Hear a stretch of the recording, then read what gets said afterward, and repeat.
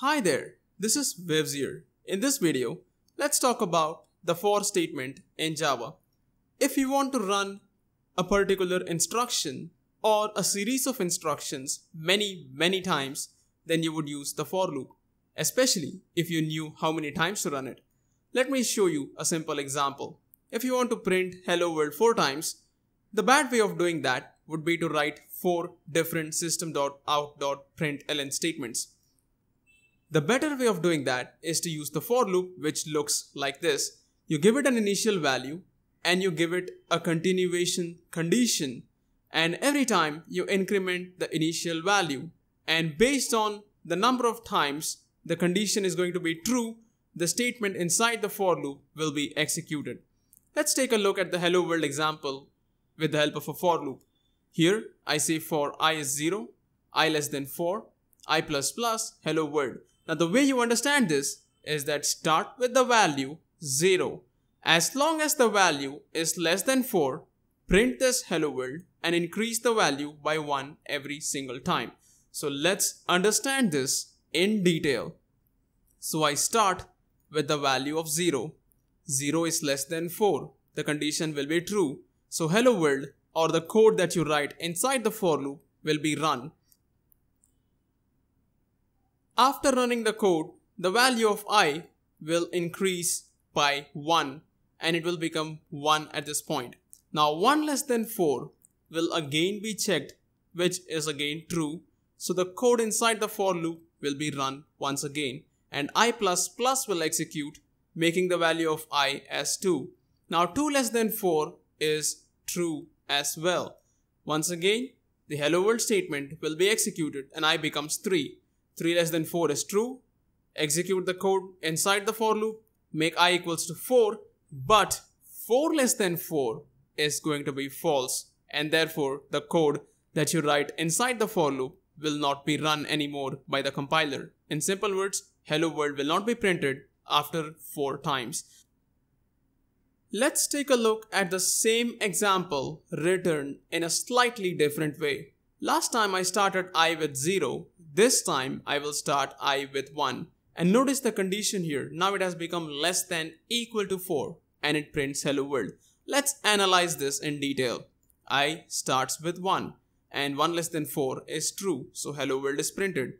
At this point I becomes 2. 2 less than 4 is true as well. Once again, the body of the for loop executes and hello world is printed on the screen. I plus plus is executed. I becomes 3.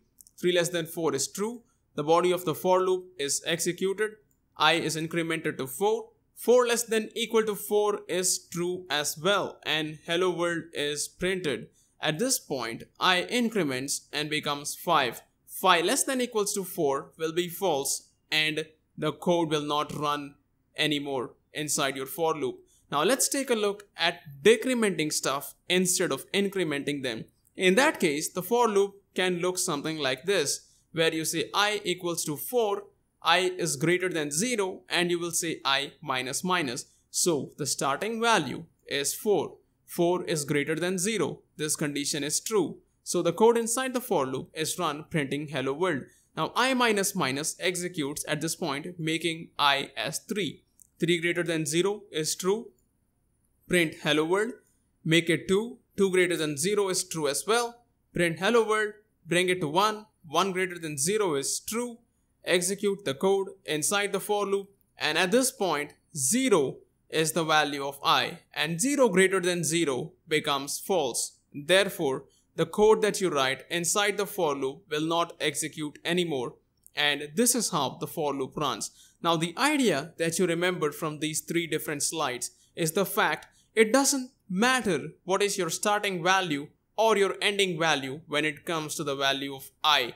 All you need to keep in mind is how many times do you want to run this statement or print hello world inside your for loop. Now let's take a look at some of the variations that a for loop has.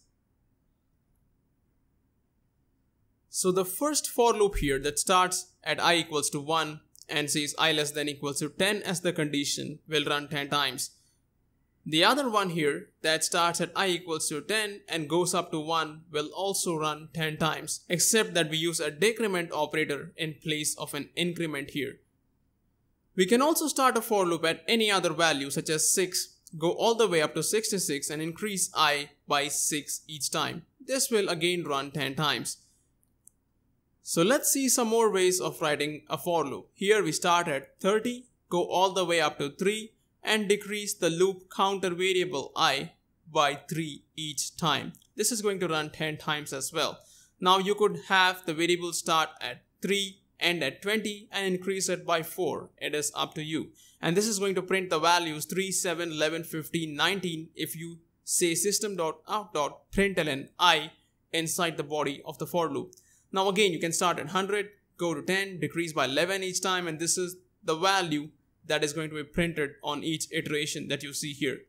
So as part of the Googleable section in this video, be sure to search for these things on Google and read posts from Stack Overflow and other relevant websites. Now remember that when it comes to a for loop, there must be the condition that gets satisfied at some point. Otherwise, your for loop will keep running and your program will crash. It is called an infinite loop, and you can read more about it by searching Java infinite for loop.